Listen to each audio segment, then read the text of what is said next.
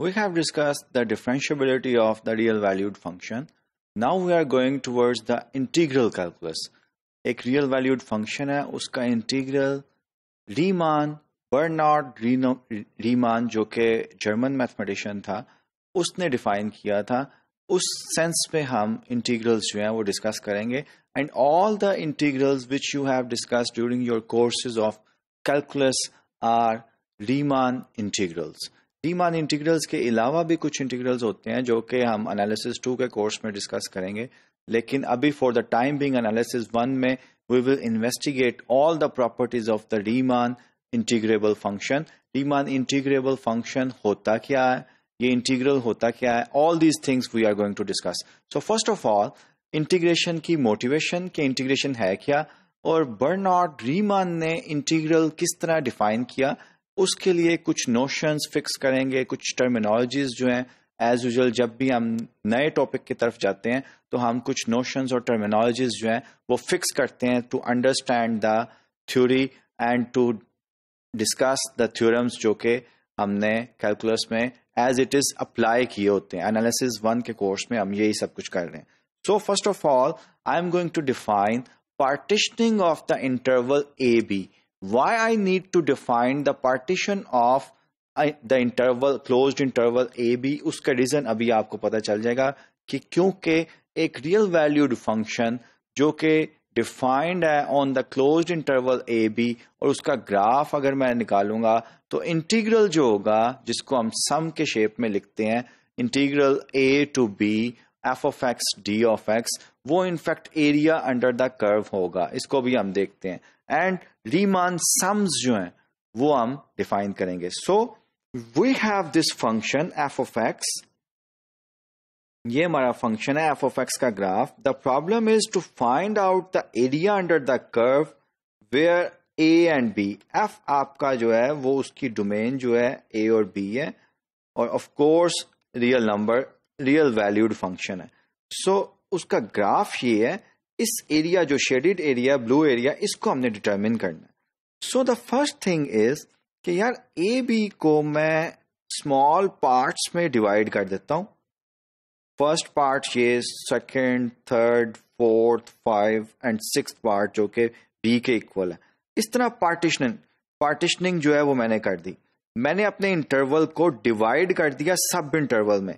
अगर मैं x not equals a रखूं, इसका नाम x1 रखूं, x2, x3, x4, x5 और x6 जो है वो मेरा b के इक्वल हो, तो दिस इज द पार्टीशनिंग.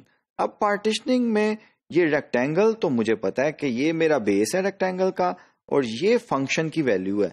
सो ये फंक्शन की वैल्यू जो है ये एक स्मॉल रेक्टेंगल बन रही है, ठीक है. सो एंड सो फोर्थ, ये दूसरी रेक्टेंगल बन रही है. अगर इन रेक्टेंगल्स का जो कि फंक्शन की वैल्यू मुझे पता है, ये हाइट मुझे पता होगी, ये विड्थ मुझे पता है, सो I can calculate the area of the rectangle base into height जो है. हाइट जो है वो फंक्शन की वैल्यू से मुझे आ रहा है.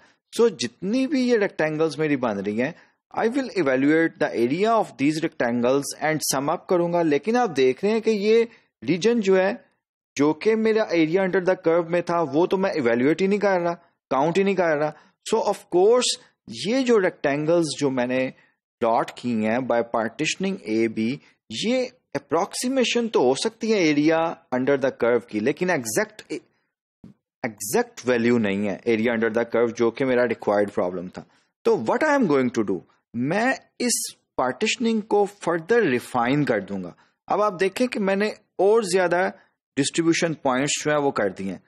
अब वंस अगेन स्मॉल रेक्टेंगल्स, लेकिन स्टिल मेरा ये स्मॉल पार्ट्स जो है वो रह रहे हैं. सो एंड सो फोर्थ, ये पार्टीशनिंग को मैं रिफाइन करता जाऊंगा. A B interval A B की पार्टीशनिंग को किस तरह रिफाइन करनी है. अब ये जो रेक्टेंगल है, स्मॉल पार्टीशन है यहां से यहां तक, ये लेंथ कैसे मैंने डिसाइड की है, ये हमने फिक्स करना है mathematically. So the main idea is this कि I will divide partition my interval A B into several सब इंटरवल्स और उसमें मैं रेक्टेंगल्स, ये जो स्मॉल रेक्टेंगल्स आ रही हैं, इनका एरिया कैलकुलेट किया करूंगा, उसको एक खास नाम दूंगा, रीमान सम्स उन्हें हम कहेंगे. उन सम्स को देन आई विल कैलकुलेट के लिमिट लूंगा. ऑफ कोर्स लिमिट जो है वो, अब लेंथ ऑफ द इंटरवल अगर जो कि मैं पी पार्टीशनिंग अगर डिफाइन करूं और पी नॉर्म जो है ये मैं मैक्सिमम इंटरवल की लेंथ वो डिफाइन करूं तो लिमिट जो है length partitioning is such that this is approaches zero, तो मेरा जो है area of these rectangles equal होगा एरिया अंडर द कर्व के. लेकिन they are so many things to fix for Riemann integration and Riemann sums. By that way, whatever we have defined will be called Riemann integral, जो कि हम define करेंगे. So first of all, the partition of an interval. Let f be a real valued function defined on finite interval. Throughout this topic, a, b will be finite interval unless I have stated. A partition of AB is a set of subintervals. Subintervals x0, x1, x1, x2, so on and xn minus such that x0 जो है वो A है मेरा और last वाला point जो है xn जो है ये B है. This is a partition. In fact हुआ क्या है? In fact ये मेरा A और B था. A और B. x0 से मैंने start किया x1, x2, x3 up to so on and मैंने xn मेरा B है. So this is the partition. A partition key, thus any set of n plus 1 points satisfying this is known defines partition of P on AB, which we denote by this one. अब इस partition को मैं इस तरह P से denote किया करूँगा. It is a set containing x0, x1, x2, so on and so forth, xn. x0 जो है ये मेरा A point है, starting point of my interval. xn जो है that is my end point of that interval. The point x0 are the partition points of the partition P. The largest of the lengths of, अब ये सब interval है. इन ये सब interval जो है जरूरी नहीं है इनकी स्टेप लेंथ जो है लेंथ सेम हो. इन सब में जैसे जो सबसे बड़ा लेंथ वाला इंटरवल होगा उसको हम कहते हैं कि that is the norm of the partition और इसको हम from now onwards इस तरह रिप्रेजेंट करेंगे. P norm equals maximum of the length xi minus xi minus 1. उसकी जो ये कोई भी इंटरवल था आयत इंटरवल xi minus 1 xi ये आयत इंटरवल -1 से xi तक, तो इसकी लेंथ क्या होती है xi minus xi minus 1.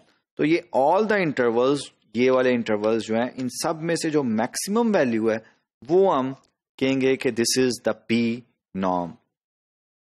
Refinement of a partition.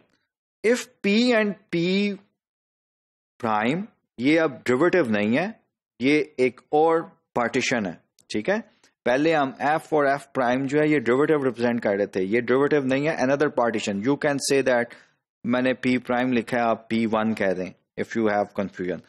So if P and P1 are partitions of AB, then P prime is a refinement of P if every point of P is also in P prime, partition point of P dash. That is, if P dash is obtained by inserting, तो refinement जैसे नाम से जाहिर है P में हम additional points जो है वो insert करें और एक और partition जो है वो obtain करें, उसको हम कहेंगे refinement of P.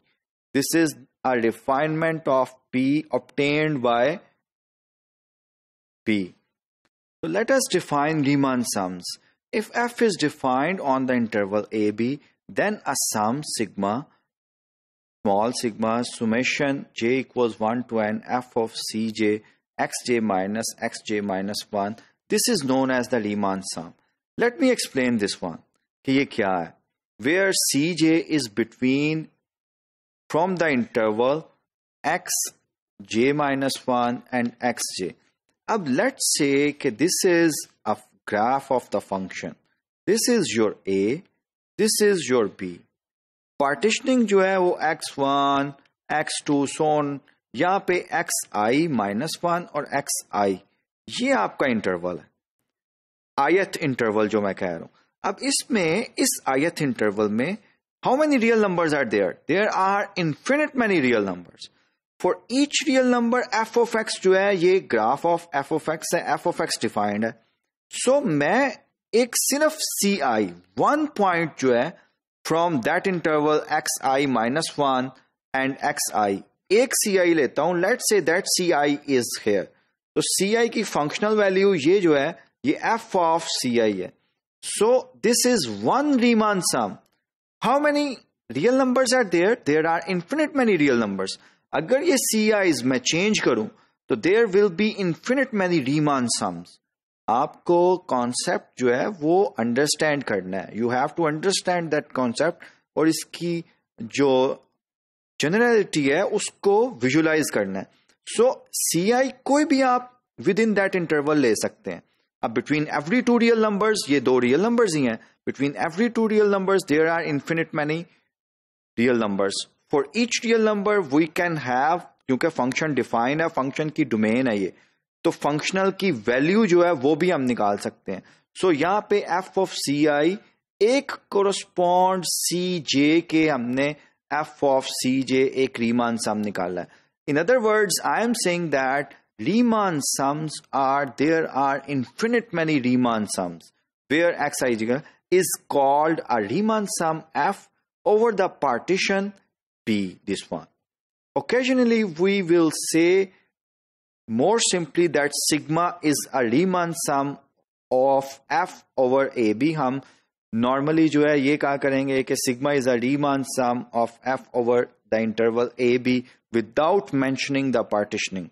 पार्टीशन जो है इसको हम मेंशन नहीं किया करेंगे।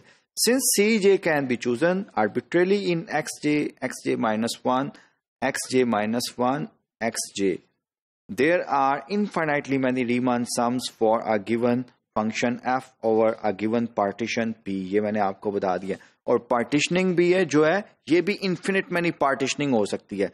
Correspond to each partition we have infinite many Riemann sums and there are infinite many partitioning of an interval AB. So we have defined partition of a closed interval AB, and we will talk about the finite closed interval during that particular section of integrability, Riemann integrability. Or furthermore, we have defined the Riemann sums. We will continue with partitioning and Riemann sums and define further notions and terminologies to understand that particular topic, what we call the Riemann integrable function.